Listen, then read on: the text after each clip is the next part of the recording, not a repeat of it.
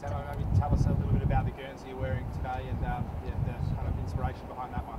Yeah, obviously the Guernsey I'm wearing today is designed by Daryl. He's one of our artists around here in Perth. He's a relative former player, from West Coast player back in 2000 to 2001. So yeah, he's designed this Guernsey.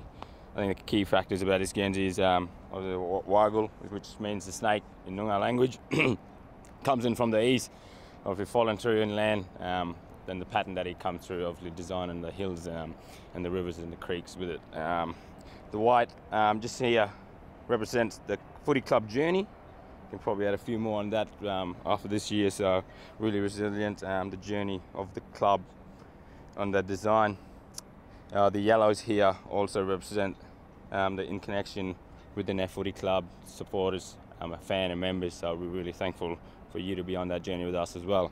And the others, this one is just obviously mainly the family supporting around the design from Daryl as well. So yeah, I think a couple of key factors there about this Guernsey, and for me to be representing it in the next two fixtures, and obviously our football club, Indigenous players and non-Indigenous players to support our club in this significant round we have, and lucky to have two rounds of Indigenous rounds, so really grateful. What does the rounds mean to you as a footballer?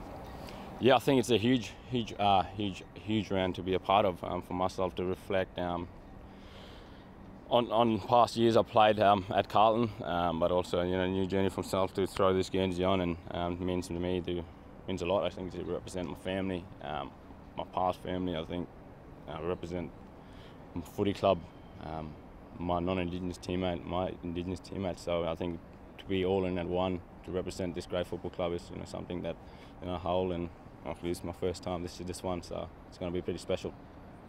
Tell us a little bit about your Indigenous background and upbringing as well, and sort of where you're from and your people. Yep, yeah, no, 100%.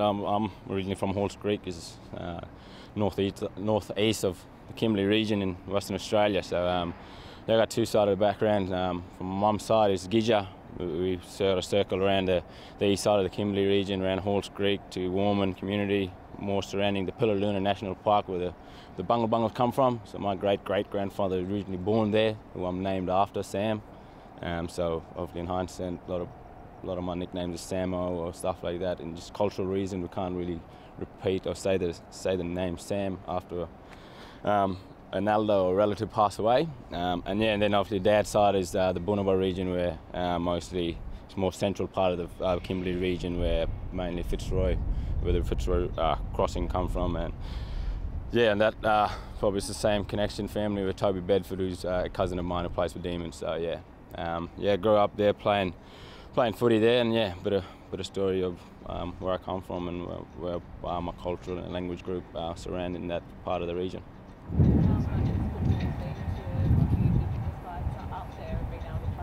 Yeah, it means the world. I think growing up, it's the only sport we've played is footy and basketball up there, and now they're round 3 into their season up there, and sharing one oval at Halls Creek, and can have not a double header. There's bloody 4 games in one day there, so they could be starting at 12 and finishing at 10 at night. So that's when the whole surrounding community come together, and I think joy and love of footy. It's a pretty incredible place. They produce a lot of AFL footballers, especially in the last probably 5 or 6 years. You'd say it's the biggest footy factory in WA? Oh, I'd say it's one of the closest. It's definitely. I think I'm pretty proud to be. I think the first one to get drafted, and obviously show the way that people from this region, or in that lifestyle upbringing that I had, really, there's a way to get to the AFL if you work hard and put your head down. But obviously there's other cousins of mine in the system now. There's Shane McAdam was playing some really good footy. Jai Farrow, who played at Gold Coast.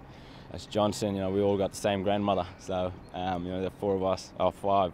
Roy, Eric Benning, who just got drafted to Freo. So there's 5, 6 of us who got the same grandmother, and we're really proud family, and I guess we're doing them really well and doing the home community very proud.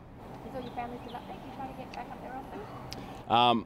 They actually made it down for my 100 last night.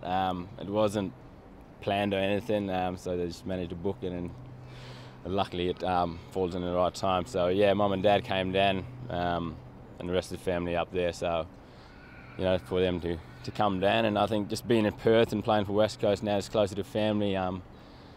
But grateful now that there's people in the grandstand watching me instead of being over in the East and they're watching me on telly. So a bit more grateful for them having them in the stands and watching me. Your reflections on last night, you're looking pretty fresh, but pretty tough match. Yeah, as a result of last night, I think we really played a really good brand of footy. Hopefully, really great improvement from previous week. I think the big one was obviously not losing by heaps, but also keeping Stephen May and Jake Lever to like nine intercept mark as a forward group. So did a good in that job, and I think we had a really strong focus of going in with the contest and work rate, and I think we really sort of matched them around in that area, especially in that second quarter. So I think there's a lot of positive, but there's a lot of room for improvement to try and get better on the training track with the boys. How are you feeling? Carlton, there was some pretty tough years there, going through their own rebuild, come over to the Eagles, a famously successful club, and going through the same process, as Carlton were when you were there. How are you feeling about it all?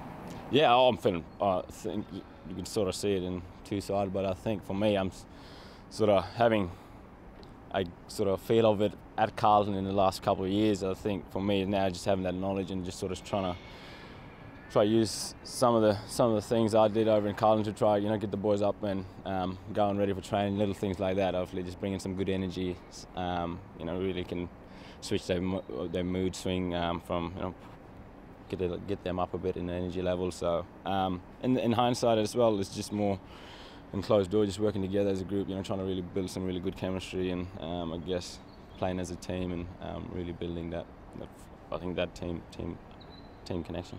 The situations comparable, like the feeling around the club when you're going through a tough time like that, are they similar at all? Do you feel like you're in this similar stage at Carlton?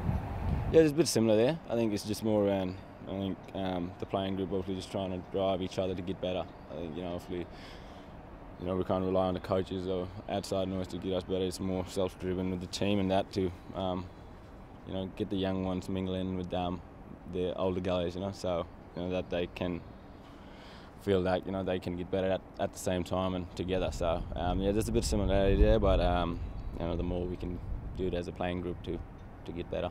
Any frustrations that they're doing so well? Question. Any frustrations that they're doing so well now, and you were there during those kind of formative years building up to where they are now? Oh no, there's not any frustration there. Obviously, I made my decision in the trade period to come over, and I made the best decision there to come back home and obviously to play for this great club, West Coast Eagles. And obviously still watch them a bit, still support them, because obviously I've spent about 5 years there, got drafted there, matured over there.